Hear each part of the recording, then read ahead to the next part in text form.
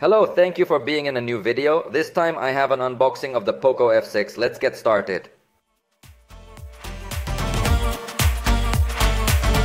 Pay close attention because this is the base model of the series. There is also the Poco F6 Pro, but this time we will be unboxing the base model. So join me in taking it out of the box. So first we're going to come across this envelope. Let's take a look at what's inside here. There's the key to remove the SIM card tray, and then we find the usual documentation, some quick guides and simple papers. And finally we come across a case which in true Poco recent device style is a case that has solid padding in a dark gray shade. But notice that unlike other Pocos, in this case it doesn't have a completely rectangular window cutout. So I feel it looks much nicer, at least from my point of view. And it's always good news that you do get a case included here in the box, so you don't have to be buying a case separately. Because at times those can be a little hard to find as well, but there it is. Let's go ahead and see what else is here in the box. We get right into the cell phone and let's take a look at the features that the manufacturer wants to highlight about it. It has the Snapdragon 8S Gen 3 processor. A pretty good processor, although the S should not mislead you. Because under most nomenclature we would think that the S edition is an improved edition of the Snapdragon 8 Gen 3. But in fact in this case it is an inferior version of the Snapdragon 8 Gen 3. So it can compete a lot against the Snapdragon 8 Gen 2, and even it seems to me to be slightly below the 8 Gen 2.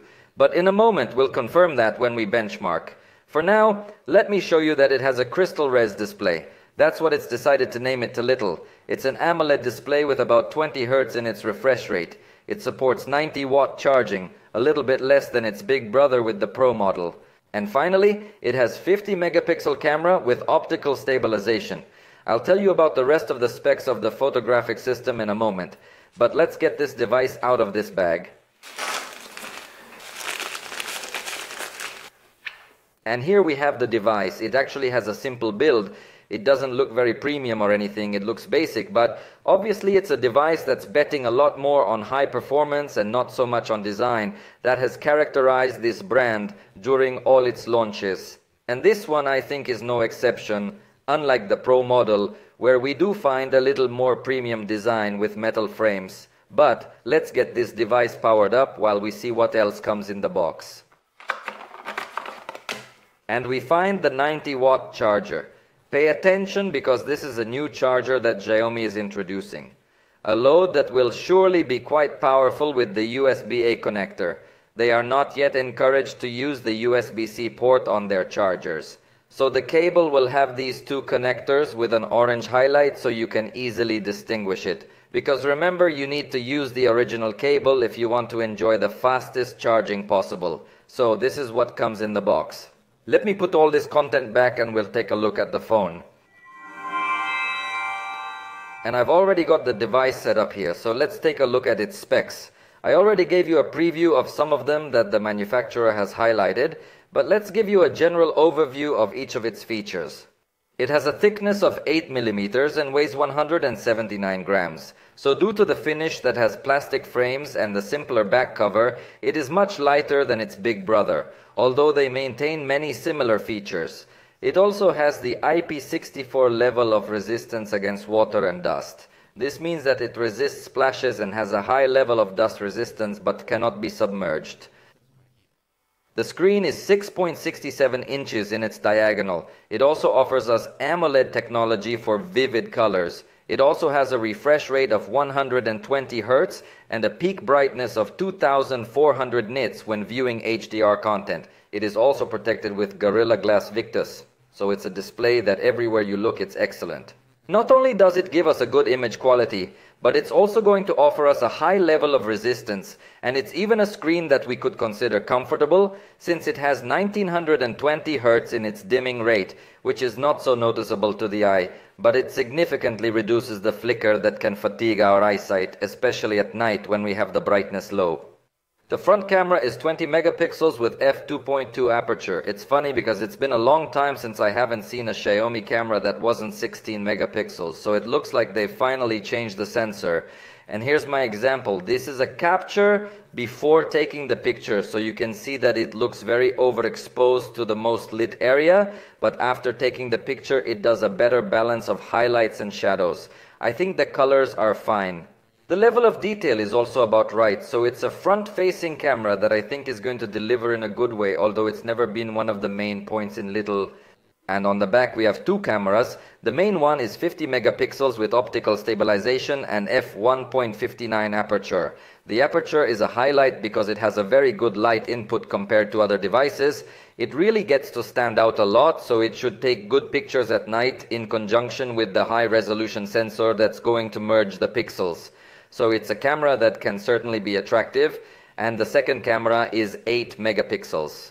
It's an ultra-wide camera with f2.2 aperture, and I've got some example pictures here. This is with the ultra-wide camera, and I think it gives us good image quality for what we expect at its price point. I think it's a camera that, although it's not spectacular, it does a good job. Now this is the photograph with the main camera, and I think it has a very good quality, good detail, even looks good color, and in this case the gray cloud looks very good. It does not look like it is overexposed. Now you're looking at the 2x zoom picture, and notice that even though it's a digital zoom, it actually maintains optical quality, so you see very good detail similar to what you would find if you had a 52mm telephoto camera. So I like the result. Now you're looking at a photograph with the 5x digital zoom, and it still has good quality. In this case it no longer looks like it's fully optical quality. But believe me, within its price range it will be one of the best devices in terms of zoom handling. In fact, note that at the maximum zoom, which is 10x, it also has a good quality, considering that we are not talking about optical zoom but only digital zoom. So it stands up very well. Despite not having a zoom camera, I think it has a good performance in that aspect. And despite not having a macro camera, look at the results. This is as close as you can get to small objects, so it's not able to get too close, but if you start to apply a little bit of digital zoom, it still maintains excellent performance. Notice that at the 4x zoom setting, it is even able to pick up this texture of this computer and its fingerprint reader, so it is able to give us very detailed pictures even of tiny objects, even though it doesn't have a macro camera.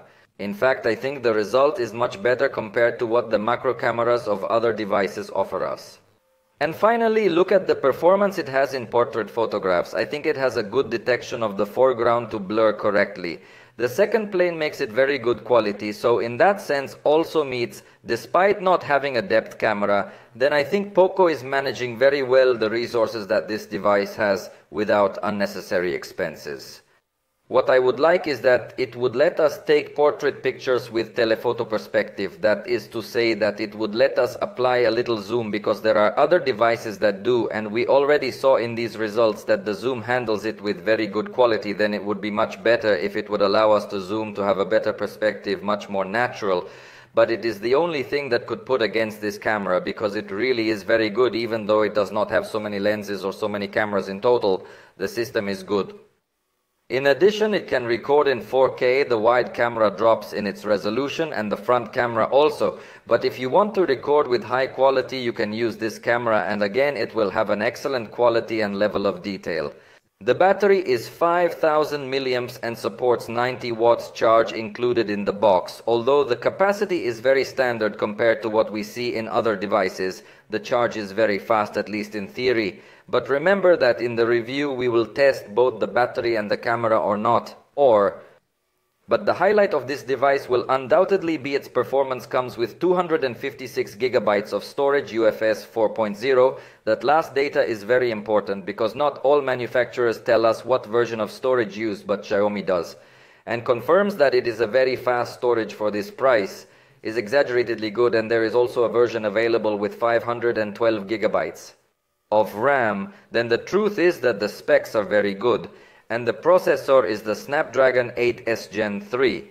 I already anticipated you don't think it is superior to the Snapdragon 8 Gen 3 because the S means it is a lower version, but let's run a benchmark to get more clarity on the power level that this device is capable of achieving.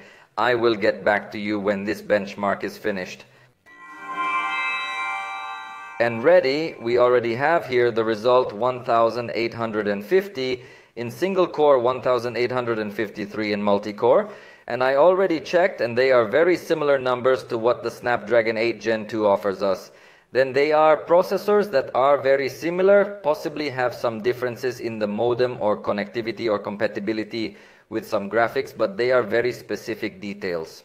In particular, I would say that they have a performance almost the same, but you know that in the video review, I will tell you many more details of the operation of this device. Do not forget to indicate it, and we'll see you next time.